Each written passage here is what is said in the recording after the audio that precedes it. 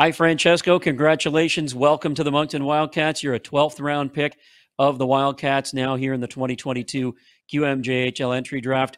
How does it feel to be a Moncton Wildcat? It feels amazing to be selected by such a great organization, and I can't wait to get started. Did you get a sense at all that the Wildcats were a team that may be interested in picking you this week? I mean, I saw a bit of interest. I spoke with them before the draft, and yeah, I had a little feeling that maybe Moncton was a place for me. What do you think attracted the Wildcats to you? Well, I think I'm a defenseman who makes a good first pass, and who can play in both sides of the ice, and who has a good shot from the blue line.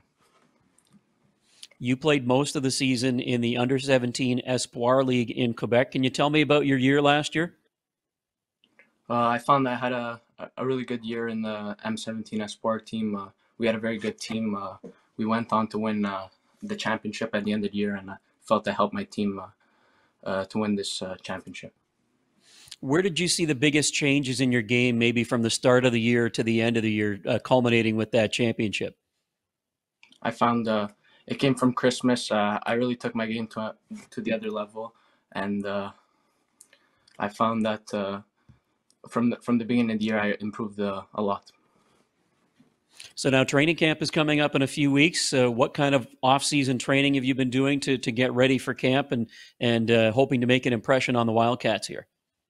Well, I'm in the gym 4 to 5 times a week, just working on getting faster, stronger, and just coming to camp ready and trying to make the team.